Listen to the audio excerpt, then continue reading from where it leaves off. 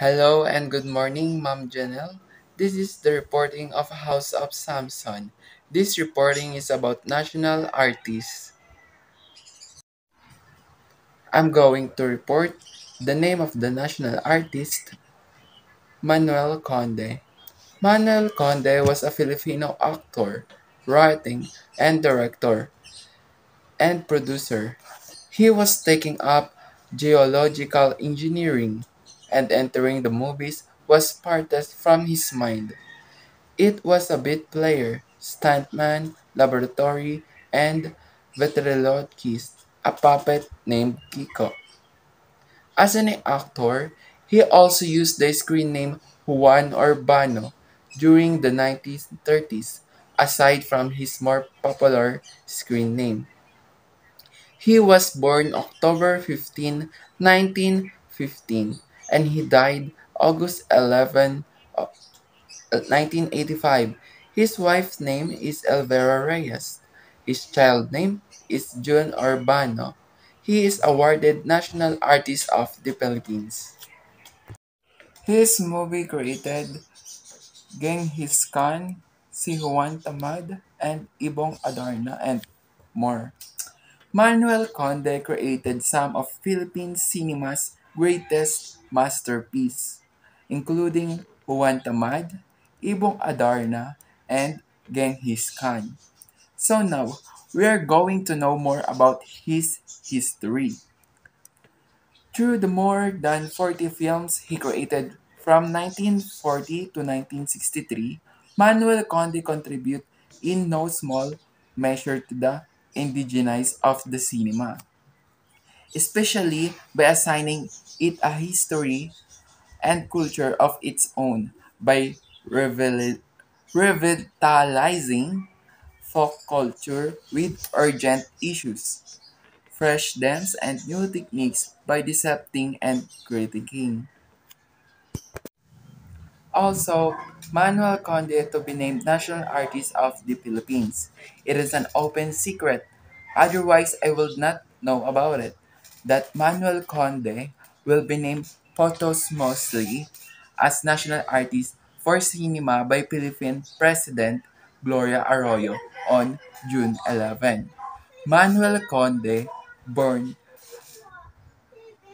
on Manuel Urbano 1915 to 1985, was the first director from the Philippines who was invited to an international film festival.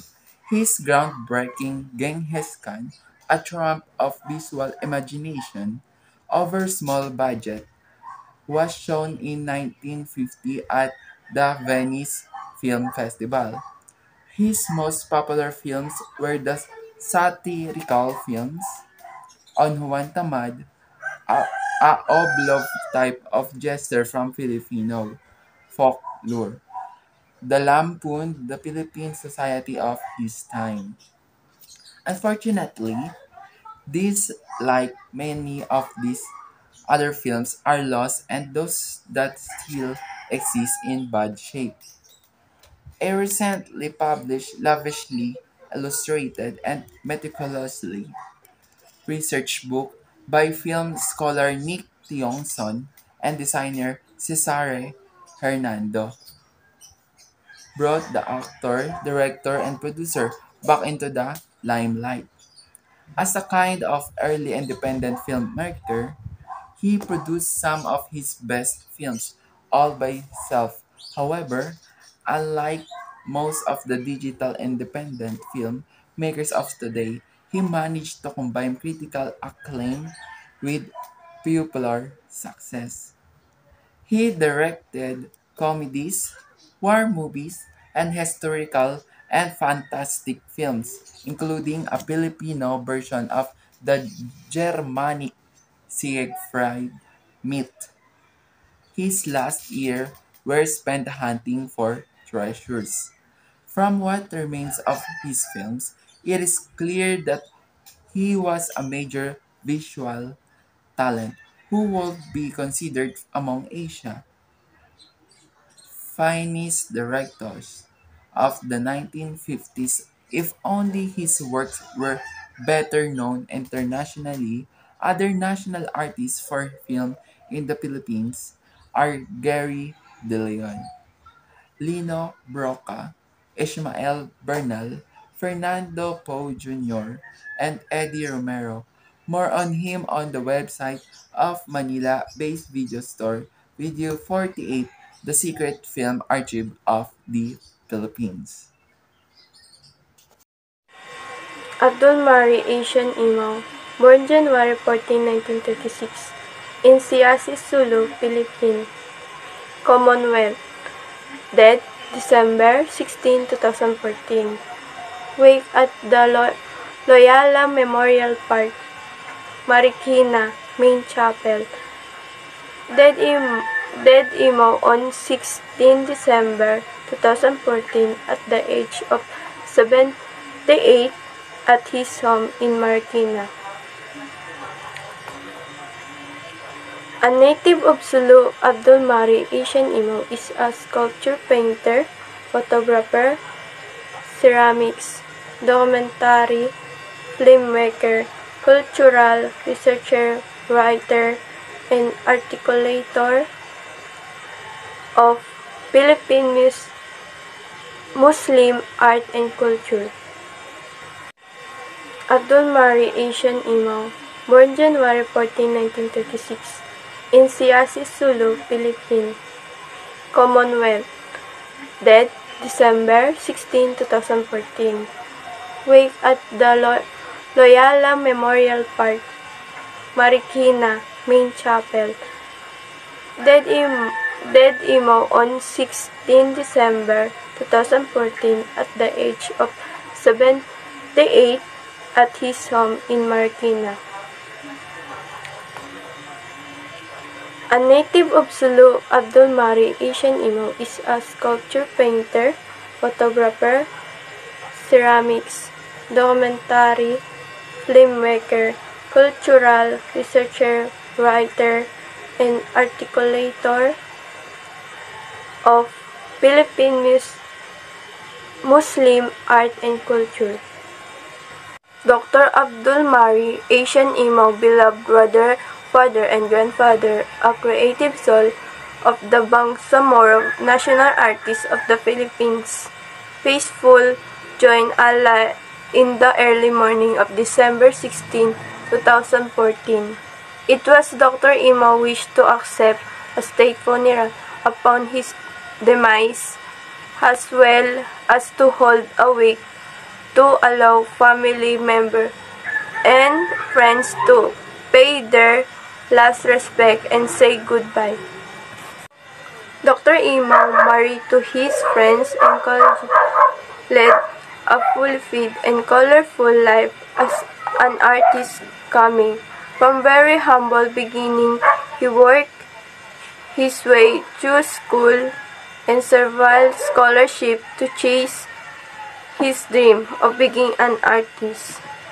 He adopted the mythical Sarimanok of Maranao legend is his painting and sculpture has a visual metaphor of the depth and richness of his native Mindanao, particular the Sulu archipelago.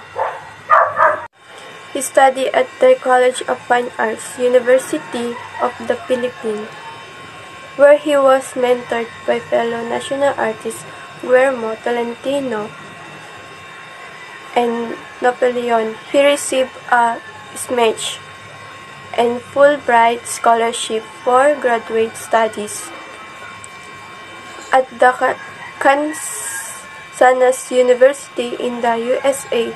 He also received 2-year-long fellowship at the Rhode Island School of Design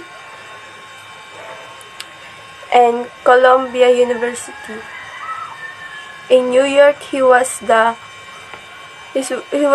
first of a Museum of Modern Art (MoA) fellowship grant of study in Europe. Upon his return in the Philippines, he took fine arts at the University of the East. He always did several photojournalistic and scholarly research work about the people of Mindanao. He studied and promoted indigenous broadcasting technique and several several public art and historical installation around the country. Dr. Imao is a true academic scholar and faith taker. He is a Muslim artist, but he is also a Filipino creative who style and expression, but across culture and religious limits. Dr. Imao described himself not just as religious, but as spiritual. His faith is reflected the exuberance of the pattern and colors of this artwork that celebrate life without borders. Jose Maceda, born January 31 in 1917 in Manila, died May 5, 2004 in Quezon City. He died on May 5, 2004 at the age of 87. Instrument, piano, awards Guggenheim Fellowship of Humanities Latin America and Caribbean. Education, University of California, 1961 to 1963. Cell Cortot, 1937 to 1941. Jose Maceda was a Filipino ethnomusicologist and composer. He was named a National Artist of the Philippines of Music in 1998. Maceda graduated with a music diploma at the Academy of Music of Manila in 1935. Before he was sent to Paris, France, where he studied piano. His composition like Ugma Ugma in 1963, Pagsamba in 1968, and Udlot Udlot in 1975 are monuments to his unflagging commitments to Philippine music. His other major work include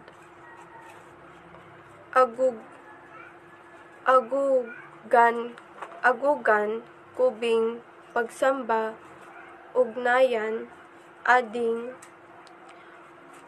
Aroding, Siyasid, Suling-Suling. Musicology at Columbia University, at Anthropology at Northwestern University, and Ethnomusicology at University of Columbia. Maceda embarked on a lifelong decision to the understanding and population of Filipino traditional music. He had done research resulting in the collection of an immense number of recorded music taken from the remotest mountain village and farthest island communication. He also visited many places in the Philippines, Sarawak, Thailand, Kalimantan, Africa, and Brazil. He wrote papers that enlightened Filipino and foreigner scholars about the nature of Philippines' traditional and ethnic music. His experimentation also free Filipino musical expression from a strictly unicornic mold. usually performed as a communal ritual, his composition like Ugma-Ugma in 1963, Pagsamba 1968, and Udlot-Udlot 1975 are monuments to his unflagging communication commitment to Philippine music.